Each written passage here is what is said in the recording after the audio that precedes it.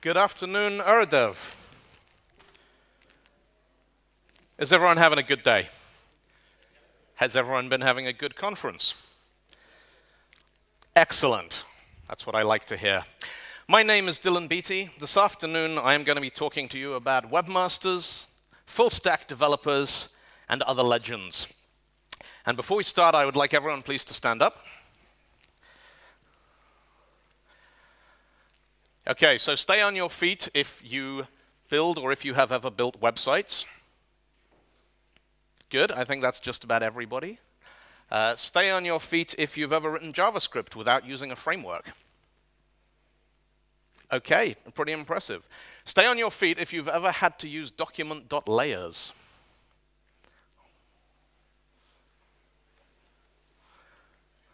Cool. Now, by the people who are still standing, how many? 1, 2, 3, 4, 5, 6, 7. Put your hand up if you ever had a business card with the word webmaster on it. Okay. So just the last few of you who are standing up there, just stand up again. I'm going to give out some preemptive swag. You'll understand why at the end. So I have these 3D printed save icons. There's one for you. One for you. Oops.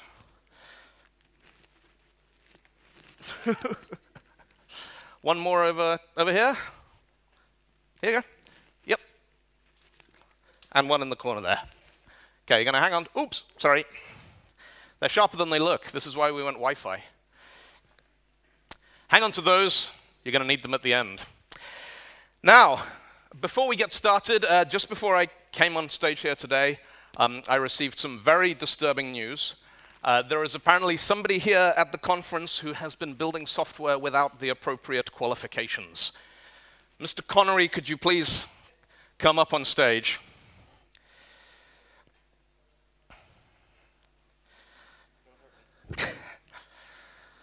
Now then, the charges against you are that you've been a professional software developer without completing a college degree. Yes. And you have been acting as an imposter these years. How do you plead?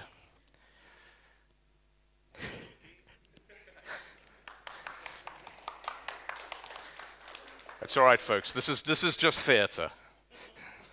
Now, fortunately for you, we found out about this heinous crime of yours here in a very progressive state of Sweden, where they have recently instituted a new policy for incarcerating dangerous criminals such as yourself. You are going to be sentenced, but we're going to give you a choice as to how it is you will serve your sentence. So in one scenario, you will go to jail. We will lock you in a cell, like this one here. But because we're progressive, you can keep your internet connection on your phone. And we'll give you a postal address. So you can work remotely. You can use Netflix, you can keep your bank account, you can use Spotify, you can make Skype calls with your kids and your family, you can order things from Amazon, you can order food from Just Eat. You're only allowed outside to go to hospital, to vote, to go to court. You're not allowed to travel. We're going to lock you up, but you retain all of your digital privileges. So this is scenario number one. The other scenario is we take away your internet. You are free. You can go anywhere you like. You can see whoever you wish to see. You can travel. You can see the world. Well, if you can find an airline who will let you buy a paper ticket with cash, because you can't use the internet. No more online check-in. You can't have email. No Skype. No downloading, no uploading. You have to buy vinyl with cash. Which one of these scenarios would you choose? Before you make a decision, would you like to know how long you have been sentenced for? 12 hours.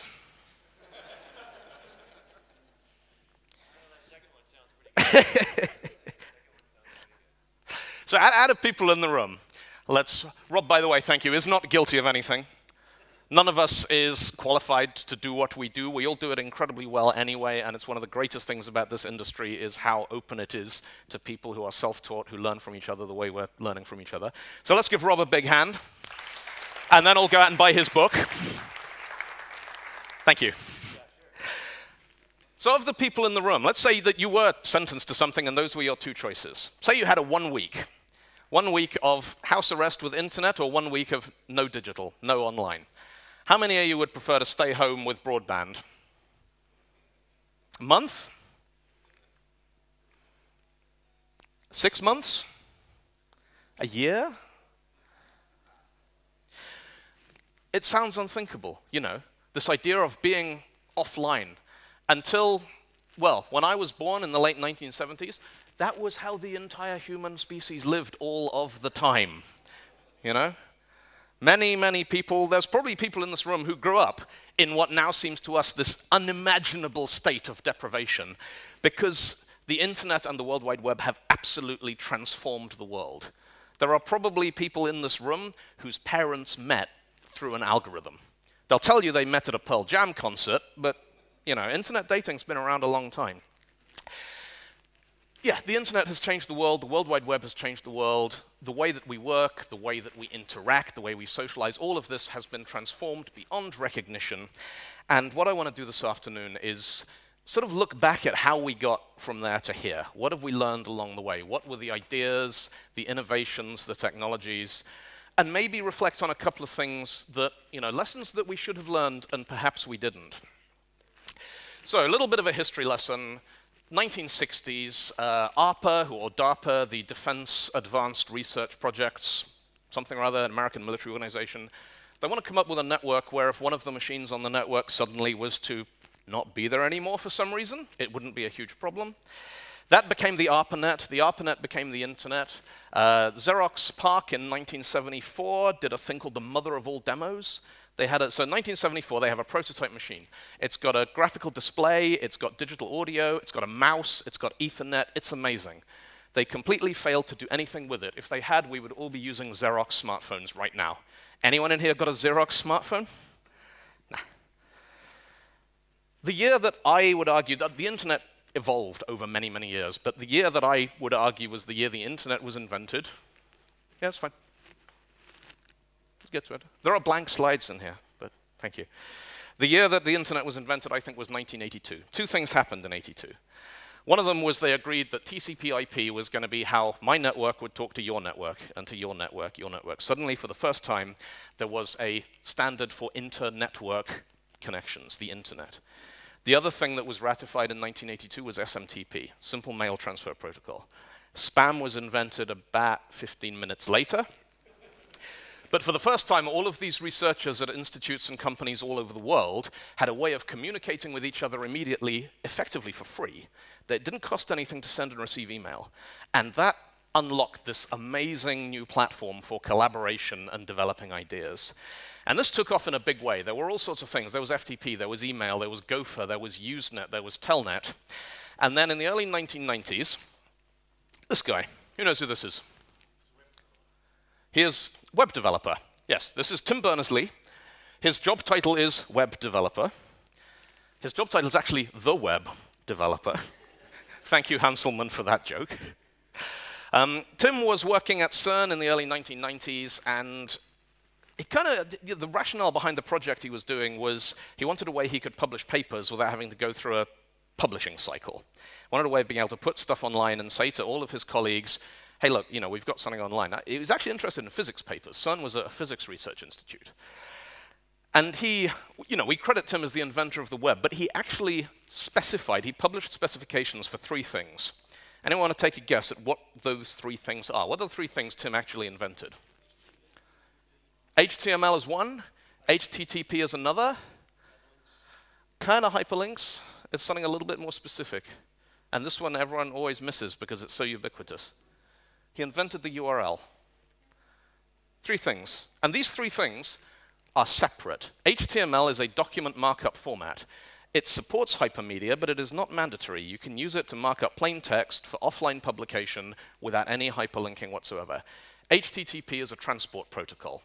We use it now to send things backwards and forwards in all sorts of formats, streaming images, JSON, XML, all kinds of things.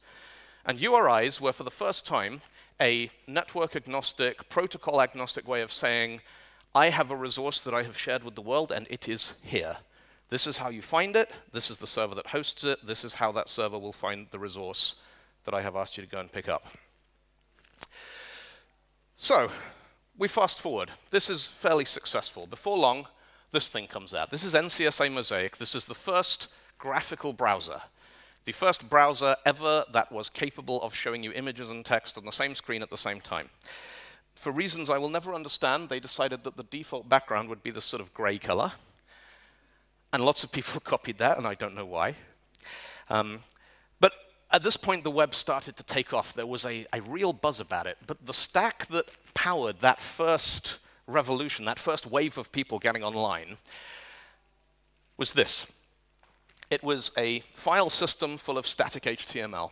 On top of that, there was a very simple server, HTTPD, which later evolved into Apache. Now we have dozens of choices of servers to choose from. HTTP was the transfer mechanism, and then you had a client, NCSE Mosaic, which before very long would become Netscape, which we'll talk about in a second. Are you familiar with the expression full stack developer? Now this stack, it was just about possible for one person to understand everything that was happening at every layer in that stack. The problem space was sufficiently small and well-defined that someone really smart could probably sit down for a week or two, and they could build the graphical client, they could implement the transport protocol, they could implement the server, and they could implement the underlying file store. As an interesting thought experiment, there are 4 verbs in HTTP, 4 very common verbs: get, put, post, and delete. If you had this stack, and your file system was keeping JSON files on disk, could you use that as a NoSQL database? You can think about that one later. The stack evolves. Things get exciting. Netscape happens. They spin off. There are 2 ways in which that original Mosaic application lives on today. The rendering engine and some of the source code in it ended up in Microsoft. And some of the engineers, a guy called Mark Andreessen, who went on to become something of a celebrity in the first sort of dot-com bubble, split off to start a new company, which he called his Mosaic Killer, which became the Mosaic Killer, which became Mozilla. So that's the etymology of that particular name. Now, I mentioned a second ago that there were 4 verbs in this initial sort of implementation of HTTP: get, put, post, delete. Because Tim Berners-Lee envisaged the web as something that everybody could edit. And you had the same mechanism used to read data was offered as a mechanism for writing data. Netscape shipped with a browser, and it shipped with a tool called Composer. Composer was a way of writing websites and publishing them to the web. It fell by the wayside relatively quickly, because what happened as soon as people started to smell money is the whole playing field changed. Now, one of the interesting other things that Netscape did, they charged money. Netscape Navigator cost $50. That was their business model. They didn't rely on advertising networks. They didn't rely on monetizing consumer data. They used this very, very old-fashioned idea where if people work hard and they create something, they should be able to charge money for the work that they did. So Netscape's original business model, now it came as a free trial that was supposed to run out after 90 days, but I think mine is actually still running. So I don't think that ever happened. But it's interesting to reflect the initial days of the World Wide Web, people paid for browsers. It was seen as, a commercial software, just like most other office and corporate software was in those days. Microsoft smelled the potential.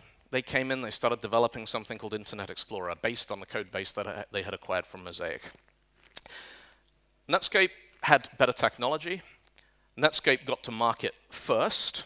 Netscape had a better standards-compliant implementation of HTML and these new specifications. There was only one thing Microsoft could do to compete with them, and that was to compete on price. The idea in 1993-94 of Microsoft giving things away for free was absolutely unheard of. We have Netscape to thank for that first, Microsoft's foray into, why don't we give it away and then we'll work out how to make money back out of it somewhere else. They also, at this point, decided that the standards, the W3C consortium, was not ratifying new ideas fast enough for them to impress people with, ooh, shiny. So they started deviating. Netscape came along, and they went, ooh, we got a good idea. People are more likely to embrace our browser if it flashes. Because, as you're all getting first-hand experience of now, flashing content is really innovative. And it really draws your attention to things, and it's not remotely distressing. It's all right, I'll stop. Blink was the first shot fired in what we would come to know as the browser wars. It wasn't a standard. It was in Netscape. It wasn't in anything else. Microsoft went, we can do better than Blink. We can have text that slides sideways. They came up with Marquee. At this point, we suddenly had these two browsers which were compatible up to a certain point, and then they began to deviate. And initially, it was just silly little gimmicks like Blink and Marquee, some stuff that was not terribly useful for developing any real applications. But once this precedent had been established, the browser vendors were just innovating and innovating and innovating with very little kind of communication between them and with very little respect for what was being encoded in the standards. There was a period of several years around the late 1990s where if you were doing anything sophisticated in a browser, you basically had to build it twice. You would have a big thing at the top of your code which said if document.layers, and then you would have a couple of thousand lines of this is how Netscape does my application. Then you'd have else, and then you'd have this is how Internet Explorer does the application. And you'd stay up all night testing everything in these two browsers, and you'd launch it, you'd go home. Next day you'd get an angry phone call because it turns out that the client who's paying the bills is one of those special people who's using Internet Explorer 5 on Mac OS 9, which was like a whole other thing, which had nothing in common with any other browser on the planet. And then you'd stay up another night testing that. And every time you tested something, you had to go and make sure you hadn't broken any of the implementations in any of the other browsers. Now, alongside this history of the World Wide Web, there is something else going on in the area of computer innovation. Apple Computer launched in the late 1970s to great fanfare and applause, and in the mid-1980s, there was a hostile takeover. Steve Jobs, the visionary innovator who founded Apple Computer, although he didn't actually solder the bits together, that was Wozniak, Steve Jobs was booted out. He went across the street and he founded a company called Next Computers. They're interesting for two reasons. One of them is when Tim Berners-Lee was developing the World Wide Web, he built it on a Next system in C++. The other reason they're interesting is Steve Jobs and Next Computer were really only selling computers to two different companies. They had a couple at CERN, and all the rest of them were going to some guys in California who had this crazy idea about making films using computers. And so Steve went to pay them a visit. This was the company who would become Pixar. And he liked what he saw, and he bought some stock in it. That's what made him his first billion. It was nothing to do with Apple. Steve Jobs became a billionaire the first time around by buying stock in Pixar based on the fact they were using their technology. Fast forward to 1997, Apple decided that as hard as this is, actually today it's a little bit easier to believe. 6 months ago it was hard to believe, but in the late 1990s, Apple were a spent force. They weren't doing anything. They had a very loyal user base of people who'd been using Apple right from the original, the Lisa and the Apple II. But they weren't innovating. They weren't doing anything exciting. They were just churning out beige computers that didn't run Windows. And nobody really saw a future in it. Next bought Apple, or Apple bought Next. I forget which way around it was. Long story short, Steve Jobs is back at Apple running the show. He starts having good ideas again. He comes out with this. Every computer that anyone had seen up until this point was either beige or gray. You know, the really slick laptops were a sort of charcoal gray color. Everything else was beige, so it would go with your orange office furniture from the 1970s. This was the iMac. This was stunning. You know, I remember the fanfare that came out when this machine was launched. People were like, is that a computer? That's amazing. Well, that's what half of them were saying. The other half of them were saying, that's never going to work. It doesn't have a floppy disk drive. How can you have a computer without a floppy disk drive? How do I save my work? And Apple was saying, no, you don't need to. It has a modem. This is an internet computer. You can save your work by emailing copies. You don't need to save things onto disk to exchange them. You can email files. You can FTP. You can browse the web. There's all sorts of things you can do with this machine that you're not used to, you've not come across before. And this kind of established a precedent. So first of all, they come out with a computer without a floppy drive.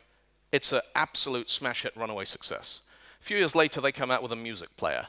Does anyone remember when the first iPod was launched, Slash.com, the news website, did a review of it, where they summarized the iPod as Firewire only, less space than a Nomad, lame, was their review of the thing.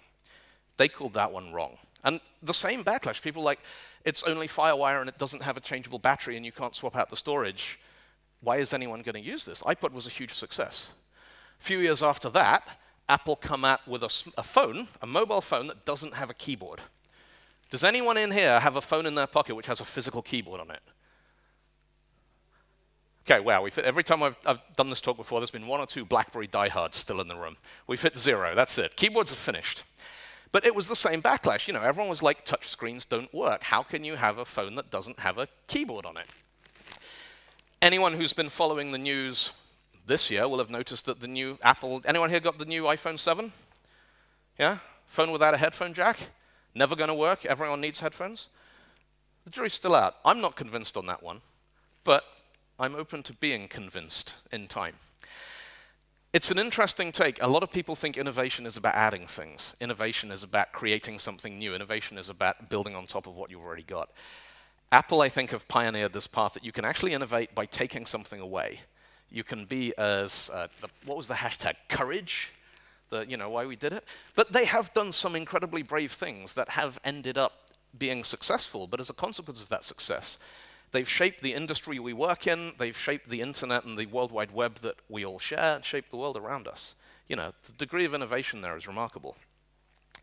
So whilst all this is going along in the meantime, people like myself are sitting down, we're trying to write websites, and we are caught in the crossfire of the browser wars because every single thing you can possibly try and do, there are 3 or 4 different ways of doing it.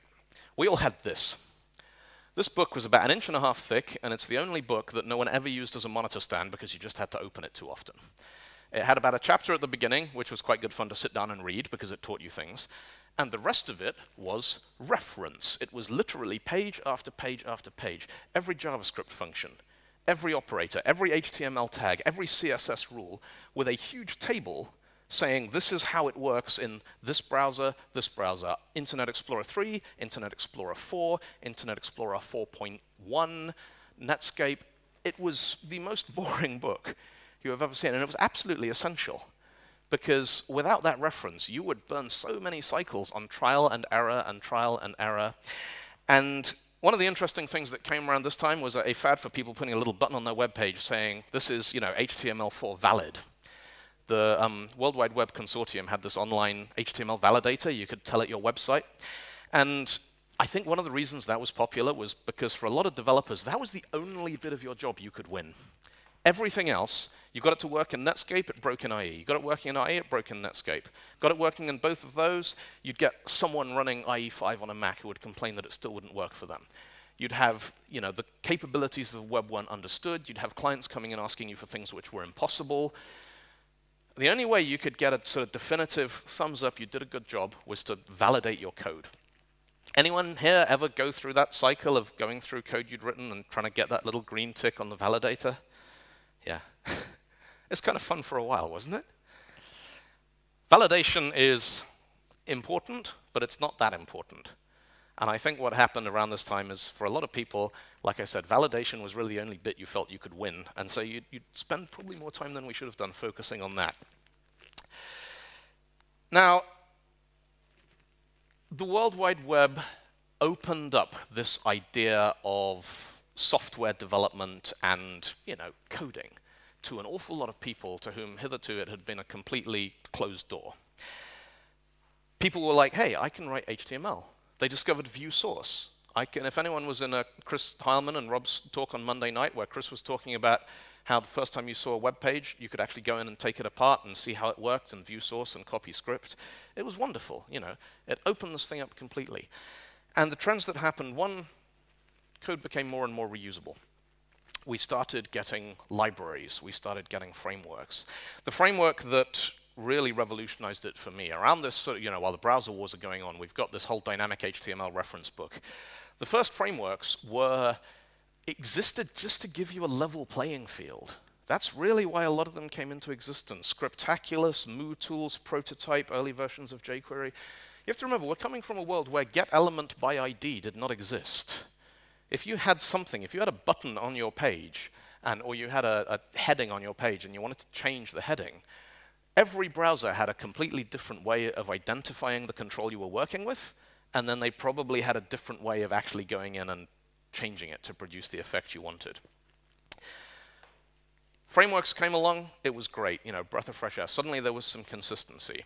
What's interesting is a lot of those frameworks worked kind of like polyfills. They would take behavior which was already in place in up-level browsers, and they would backfill support for it in the down-level browsers so that you could write up-level code. And this is a pattern we're seeing an awful lot. We've got things like the ES ECMAScript 6-to-5 transpilers.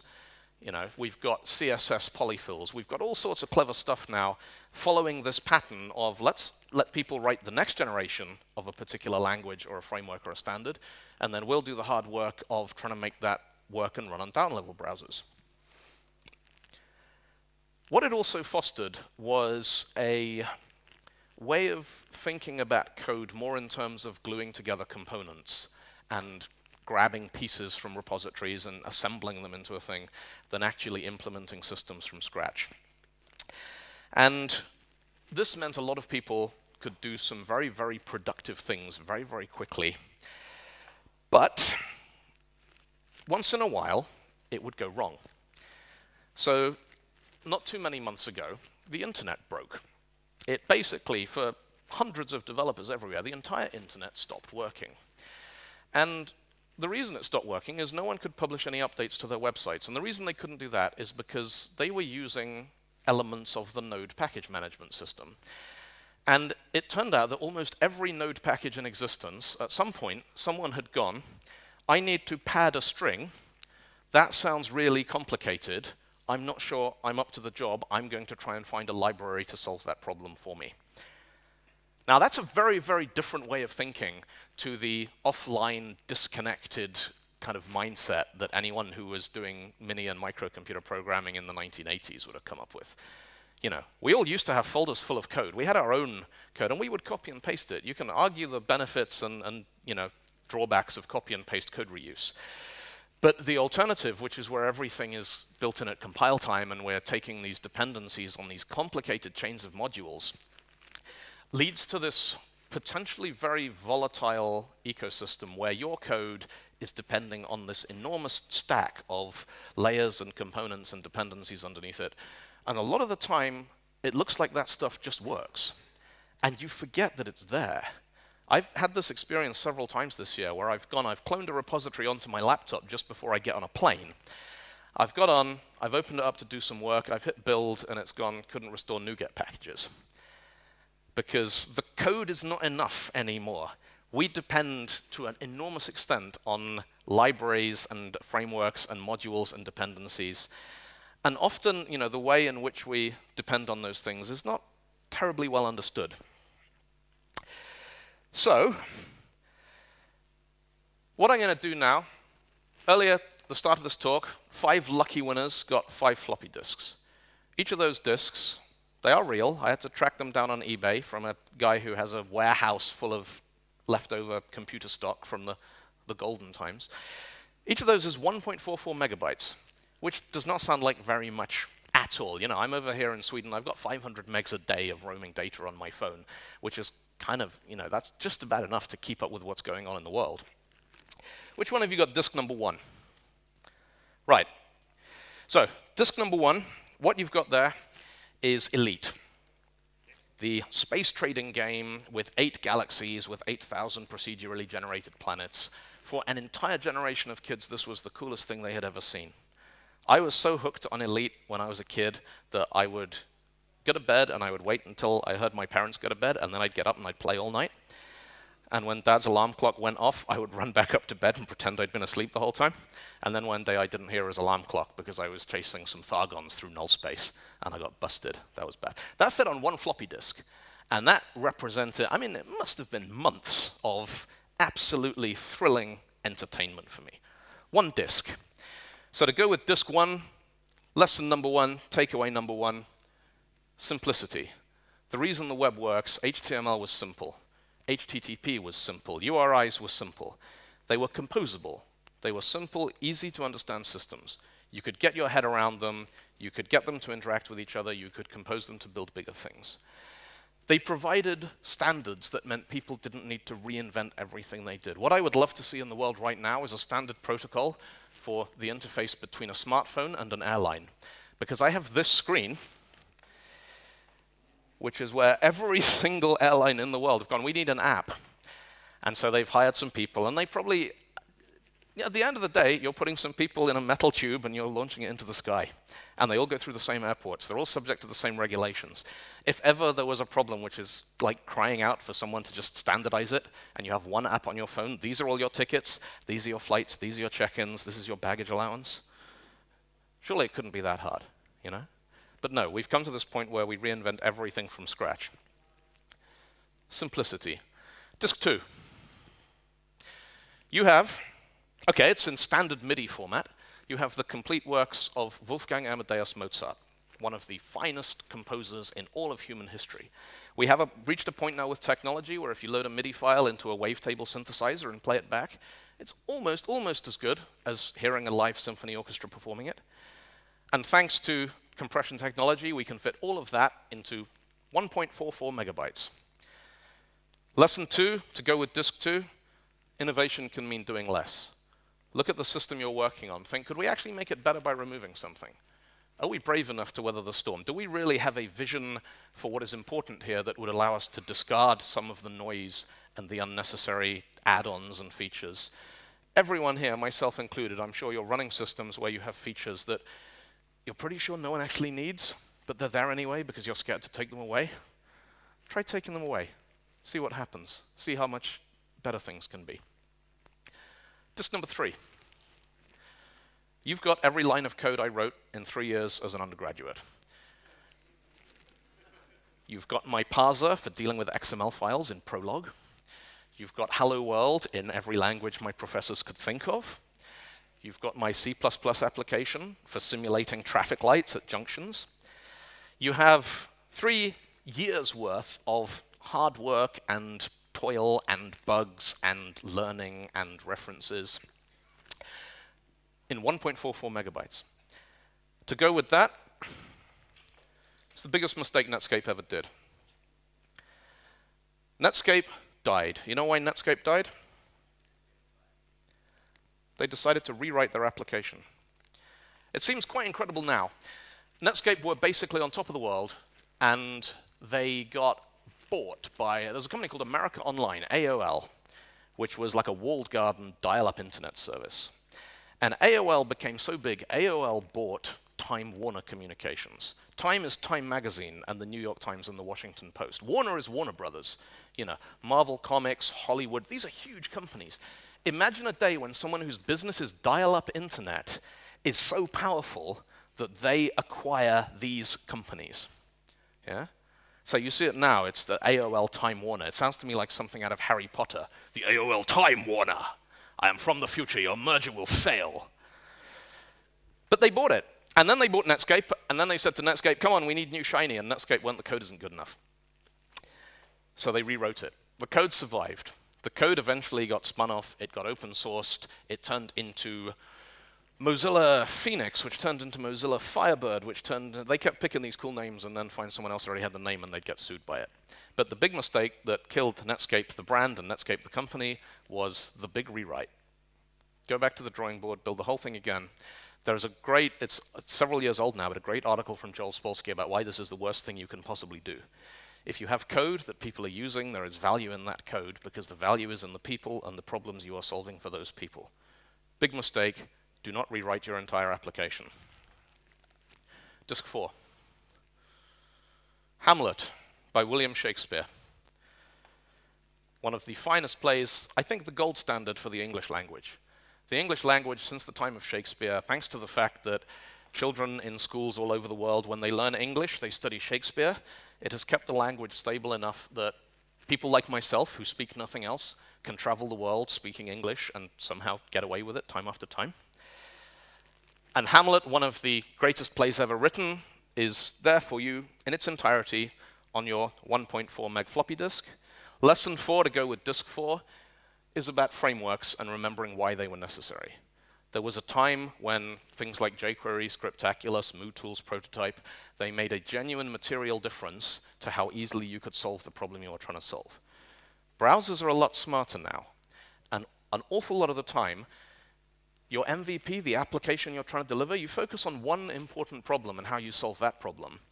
You probably don't need all of the frameworks that you think you need. Maybe you don't need any of them at all.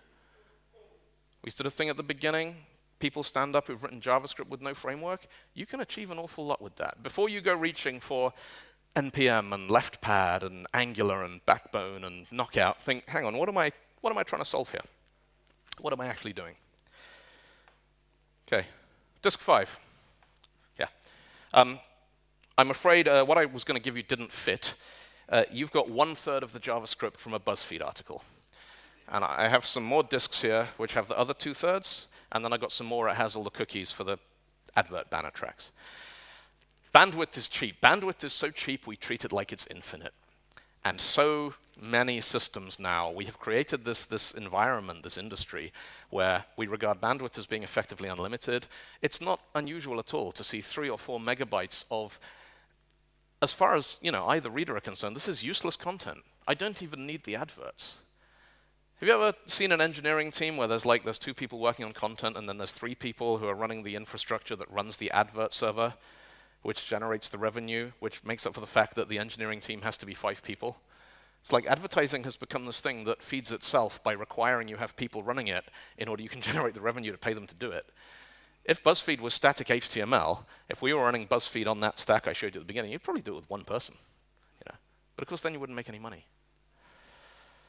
So yeah, and the 5th lesson to go with that, understand dependencies. You can do incredible things by taking building blocks and solutions that have been shared by other people, this wonderful spirit of openness and collaboration that typifies the industry we work in. But remember what you're doing. If there's stuff you need in order to compile your solutions, get it on your laptop before you get on a plane. If you have dependencies that you need to install to be able to push a critical bug fix to production, put a caching proxy in front of NPM or in front of NuGet.org. Just keep copies of this stuff. It's not actually that difficult to do. And what it means is that even if the infrastructure that you're relying on goes away, you'll still be able to build and deploy your own applications. And finally, remember that stack. Files, server, transport, client. Because using that stack, you can still put something online that anyone in the world with a connection can go on and read. I've been following the tweets from a conference going on in London where someone's showing off the Space Jam website. Has anyone seen the Space Jam website? It was put up in 1996. It's never been updated. It's brilliant. It's like the most retro thing ever, and it still works. Anyone of you here can go to the Warner Brothers movies, go to Space Jam, it'll work on your phone, because it used what was available on this stack all those years ago, and none of it has been deprecated. This is the stack that changed the world, and don't lose sight of that. Thank you.